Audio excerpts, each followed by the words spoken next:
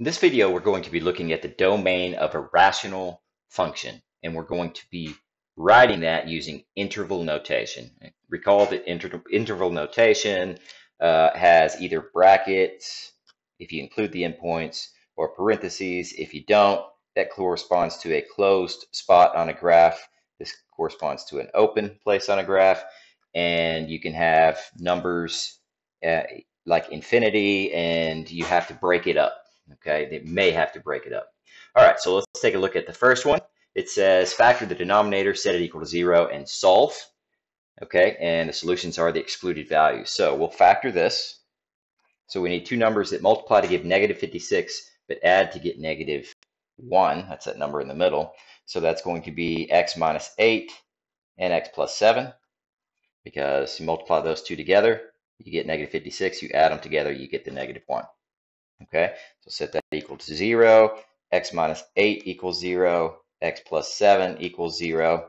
If we add the 8 here and subtract the 7 here, that will give us x is not equal to 8, because that's an excluded value, and x is not equal to negative 7.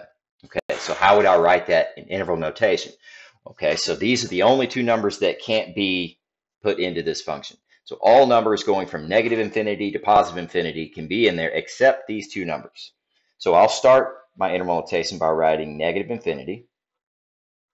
And I keep going, I'm getting bigger and bigger and bigger until I hit one of these numbers. Which one would I hit first if I'm coming from negative infinity? Well, probably the negative one, right? So from negative infinity to negative 7.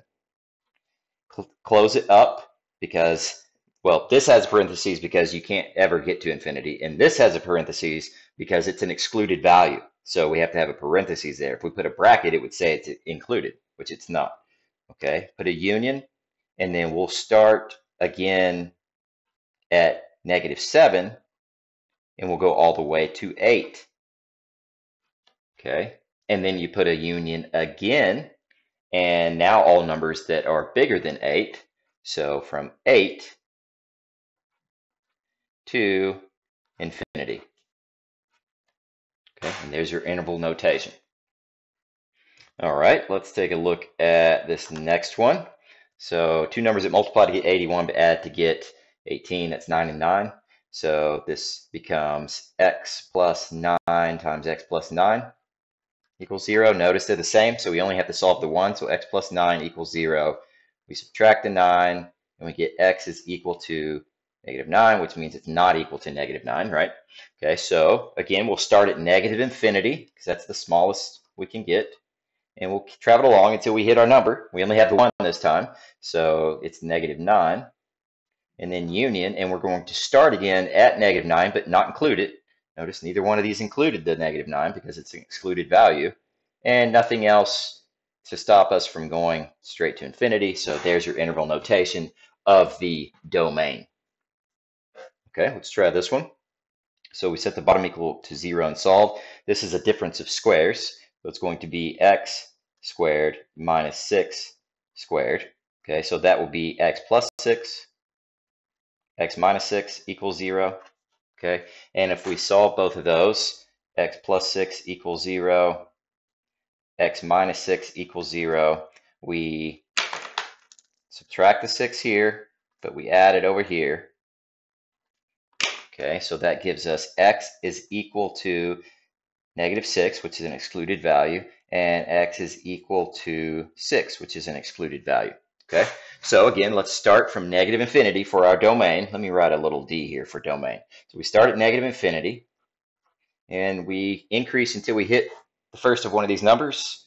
If we're increasing, going up, this one's the one we're going to hit first before we hit this one. So it'll be negative 6, bracket, union, not bracket, parentheses, union, parentheses, negative 6, just like we did before. Okay, and then comma, it goes all the way to 6. And then do it again with a 6, a parentheses, a union, a parentheses, 6, comma, and then nothing else to stop us from going to positive infinity. So that's the domain. Okay, let's take a look at this one.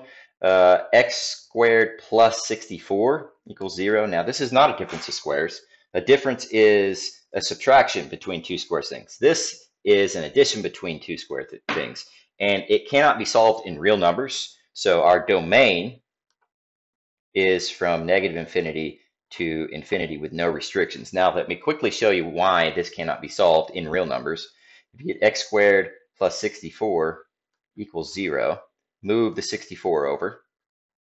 Okay, so that's x squared equals negative 64. Now, can a number that's being squared end up with a negative answer?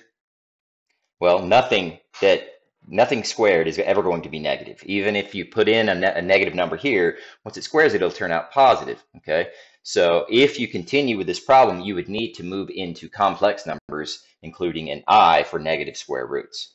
We're going to stay away from that because this is real numbers, not complex numbers that we're talking about here. Okay, so no restrictions on the domain on that. All right, on this one, looks like it's pretty easy. We just say x plus 1 equals 0, so I subtract 1, I get x is equal to negative 1. So that's my only value that I'm throwing out is the negative 1. So I'll go from negative infinity to negative 1, and then from negative 1 to infinity, and that's the domain. Okay, one more.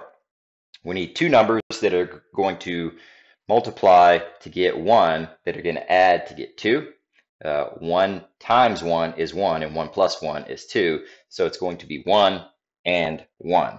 So x plus 1 times x plus 1, okay, equals 0. And we don't have to do them both, so I'll just do the 1. So that will be x plus 1 equals 0. If we subtract 1 from both sides, we get x is equal to negative 1, and it seems to have the exact same answer as the last one we just did, right? So it would be the domain would be negative infinity to negative 1 union negative 1 to infinity, and that is it.